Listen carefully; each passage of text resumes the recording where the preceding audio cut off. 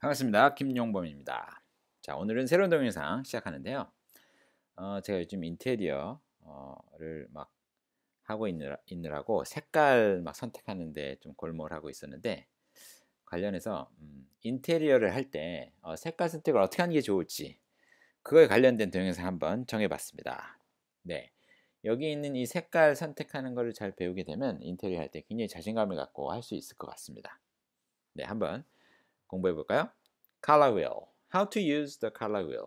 시작합니다. Interior design scheme, which is 자, 시작.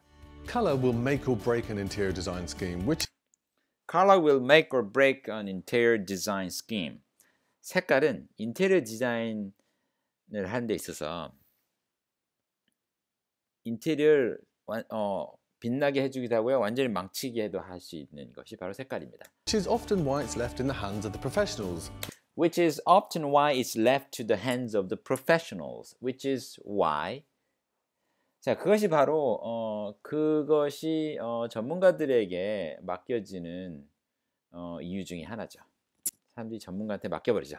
Left to the hands of the professionals. 그들 손에 맡겨지는 거죠. Like me. Like me, 저와 같은 전문가한테 맡겨지곤 하죠. But to choose the perfect colors for your But to choose the perfect colors for your home, 당신 집의 최상의 색깔을 선택하기 위해서는 all you need is a fundamental knowledge of color theory. All you need is a fundamental knowledge of the color theory. 당신이 필요한 것은 아주 근본적인 컬러 이론에 대한 지식입니다. And that starts with the color wheel. And that starts with the color wheel. 그리고 그것은 바로 색깔 바퀴에 의해 시작합니다.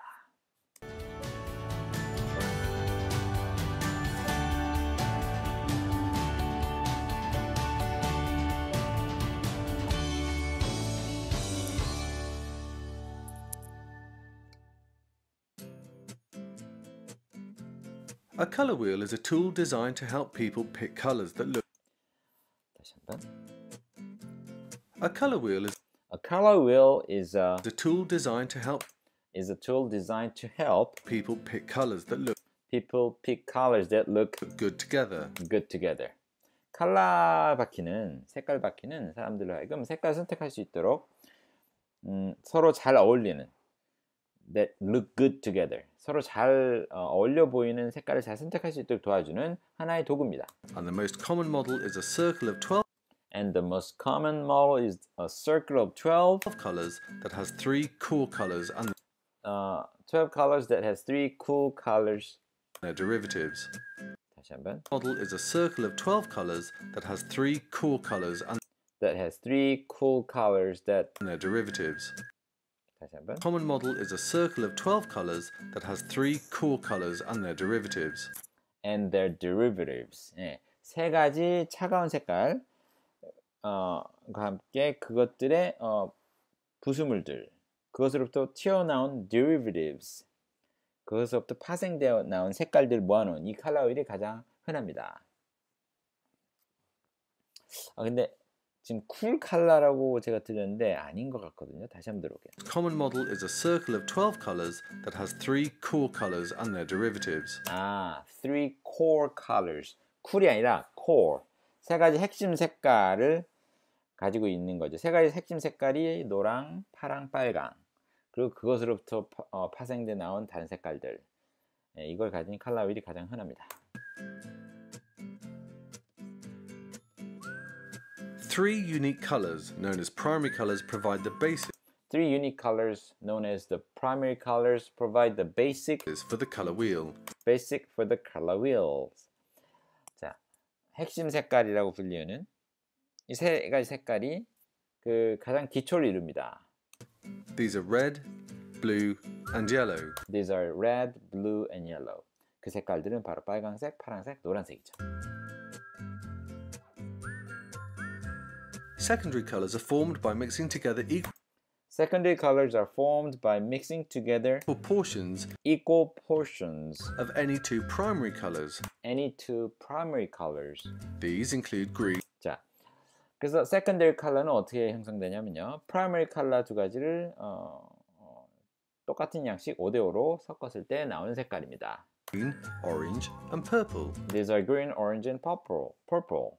이 색깔들은 뭐냐면 초록색, 오렌지색, 그 다음에 보라색입니다.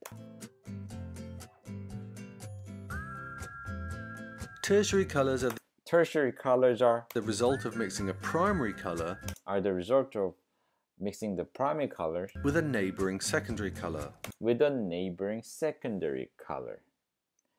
Tertiary color라는 색깔은 어떤 색깔이냐면 코어 색깔과 이웃하고 있는 그 색깔하고 합쳐진 색깔입니다. For example, mixing equal portions of green and yellow For example, mixing equal portion of green and yellow creates a color known as yellow-green. creates a color known as yellow-green. 그래서 초록색과 노란색을 섞으면 yellow-green이라는 색깔이 만들어지죠. And as you can see, 그리고 여러분이 보실 수 있는 바와 같이 the tertiary colors fill the gaps in the color wheel. The tertiary colors fill the gap in the color wheel. 그래서 tertiary color는 컬러 휠의 공백을 다 메꿔줍니다. You might have heard terms like warm and cool colors. Warm and cool colors. 아마도 그 따뜻하고 시원한 색깔이라는 얘기를 들어봤을 겁니다. But what are they? But what are they? 하지만 그것들이 뭘까요? The colors of the color wheel can be The colors of the color wheel can be divided into two categories according to the atmosphere and emotions they provoke.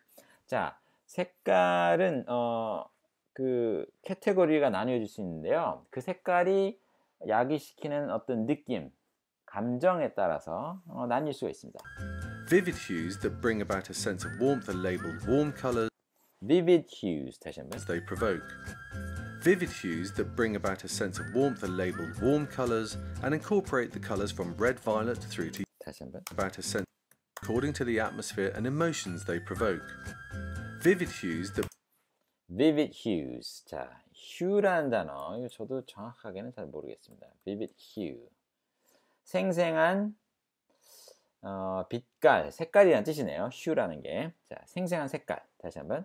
Categories according to the atmosphere and emotions they provoke.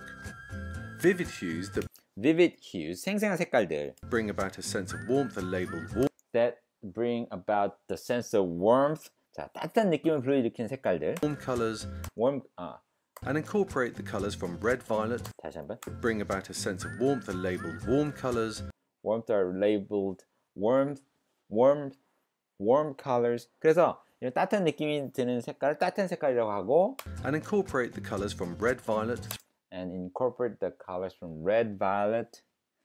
그래서 red violet이 이게 무슨 색깔일까요? 이게 분홍색일까요? 분홍색부터 through to yellow. yellow까지 노란색까지의 색깔들이 포함된 이 따뜻한 색깔이 포함됩니다. All hues from yellow, green to indigo.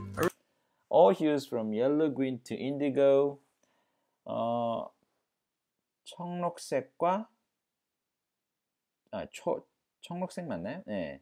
초록색에서 연두색부터 인디고 색깔까지. 인디고 색깔이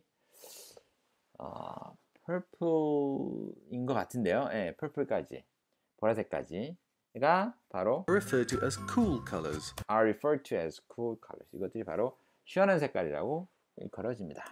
These are associated with cool temperatures. 이것들은 바로 시원한 온도하고 연관되어 있고요. And relaxation. 그리고 편안하게 쉬는 느낌하고 연관되어 있습니다. And are more passive than warm colors. 그리고 따뜻한 색깔보다 좀 더 수동적인 그런 느낌이 나죠. Weaker colors that draw little attention to themselves are known as neutral colors. Weaker colors that draw little attention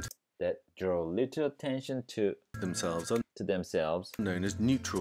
are known as neutral colors.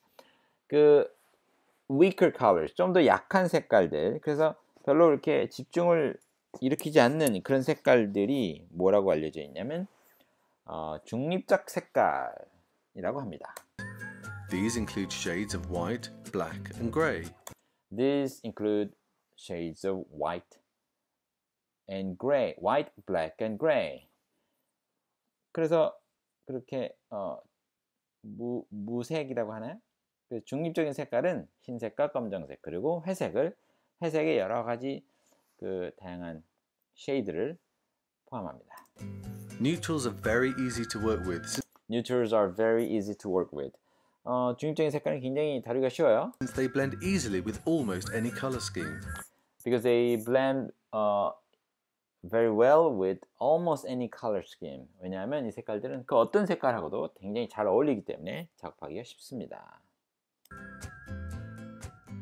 자, 여기까지 멈추겠습니다.